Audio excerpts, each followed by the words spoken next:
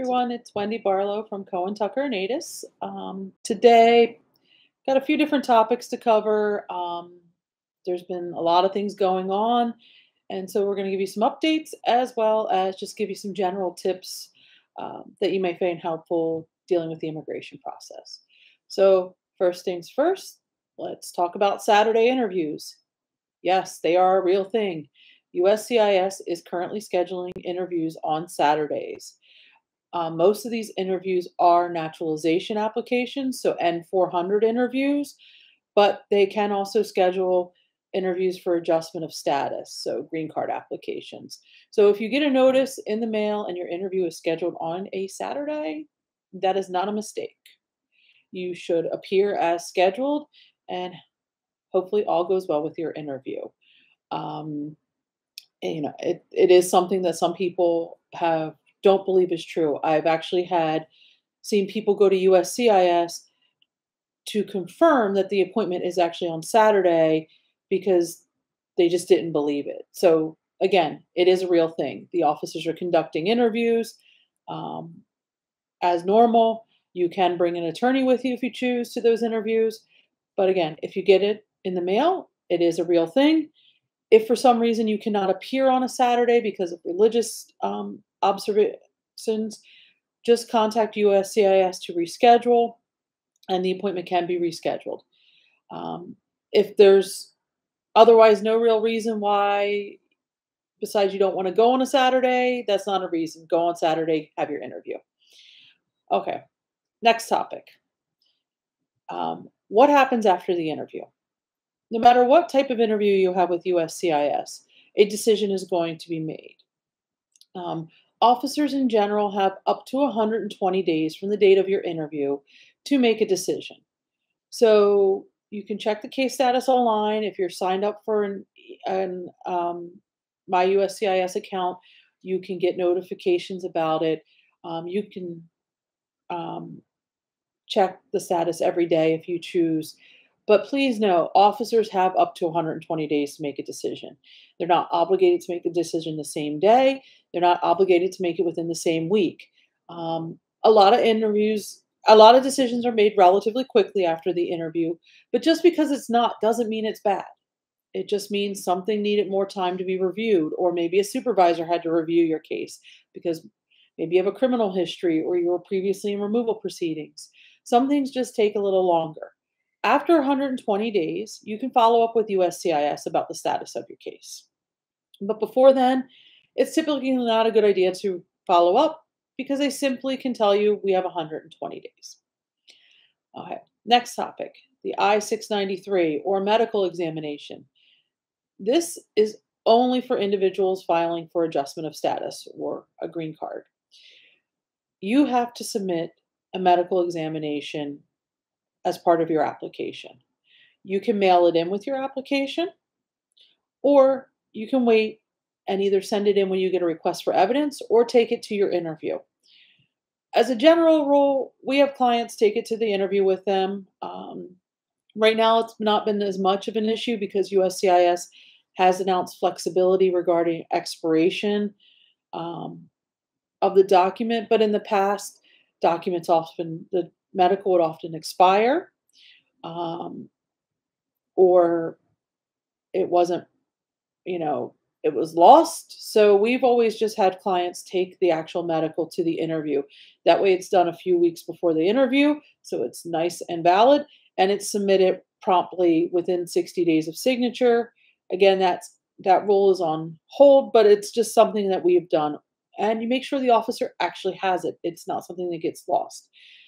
The reason we do this is medicals are not cheap. Depending on which doctor you go to, it can be several $100s. And to have to do that multiple times can be a lot. Another thing with medicals, COVID-19 vaccinations. COVID-19 is a required vaccination now. It is done in multiple steps. You have to be fully vaccinated, meaning first and second shots, by the time your medical's completed. So please make sure you're allotting time to have that vaccination if you haven't already done so. And if you haven't been vaccinated, start now. This way, when you go to your medical, it's done. Another thing is ask the doctor for a copy of the medical. You will be given the medical in a sealed envelope. In that envelope, you can't open it. It has to be given to USCIS sealed. If it's opened, you have to get a new one and resubmit it. So it's very important to make sure everything's right or there's no issues in the medical. You are entitled to a copy. So please ask your doctor for a copy. It's important because I've seen people's cases get held up because a doctor forgot to check a box or conducted a test that doesn't exist anymore or used an outdated form. Those forms expire, and USCIS typically will not take the old ones. So just have the doctor give you a copy, take a look at it.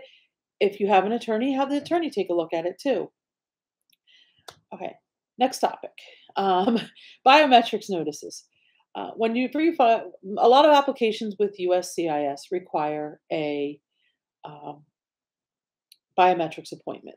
This is where you get fingerprinted and photographed, and they take some biographic information for running background and security checks. Now, you typically get those appointment notices 2 to 4 weeks after filing. There have been some sporadic delays due to COVID. There were substantial delays before, but that seems to have actually corrected itself. This appointment, you're going to go, the instructions are on the form, follow those instructions. Now, in some instances, USCIS does not need biometrics. It's not that they're not running security and background checks on you, it's just that they're able to reuse biometrics that you've previously given. If that is the case, USCIS will also send a notice regarding that. So you will know that you do not need um, to have a fingerprint appointment. If you do not receive a notice saying they're going to reuse your biometrics, then and you don't get a biometrics appointment notice, follow up with USCIS, or if you have an attorney, reach out to your attorney. Okay. And just a last couple things for you to know regarding employment authorizations. There's been some updates lately. So, first things first, individuals um, who are filing for employment authorization based on categories such as um, pending approved on VAWA petition or withholding of removal, USCIS is going to actually begin issuing employment authorization cards that are valid for 2 years for additional classes of individuals. This is great news because it will, um, give you a longer employment authorization, may result in you having to file less forms. It's also good because it takes applications away from USCIS, which is severely backlogged right now regarding employment authorization. So there'll be less applications, which hopefully means that they can get processing times back down to a reasonable amount. For those of you who are um, here on E2 visas or L2 visas, so spouses of individuals who are here on E2 or L1, if you have an I-94 that has a designation E2 spouse or L2 spouse, you no longer need employment authorization to work. Your I-94 will be sufficient proof of that. So that is something that will also take some of the applications out of the processing. Now, if you're on an E2 visa or L2 visa here and you do not have that designation, you still will need an employment authorization card. So you can either apply for it, or if you want, you can travel outside the country and return, and you should be able to um, get that designation on your new I-94. And finally, um, for those of you who are interested in H-1B visas, the H-1B registration period, sorry about that, will be opening very shortly. It opens on March 1st at 12 p.m. noon Eastern Standard Time. It will run until March 18th at 12 p.m. Eastern Standard Time. During that period of time, employers can submit registrations for potential employees. Please note, employers, you can only file one registration per an employee. You can file for 5 employees, but you can't file 5 registrations for one employee. If you do that, the registrations will all be invalidated. So, one registration per an employee. For employees, multiple employers can file registrations for you. You just can't be registered by the same employer multiple times. I hope this information was helpful. If you have any questions about what we've talked about today or anything else related to immigration, please call our office at 212-840-0050. Thank you. Have a great day.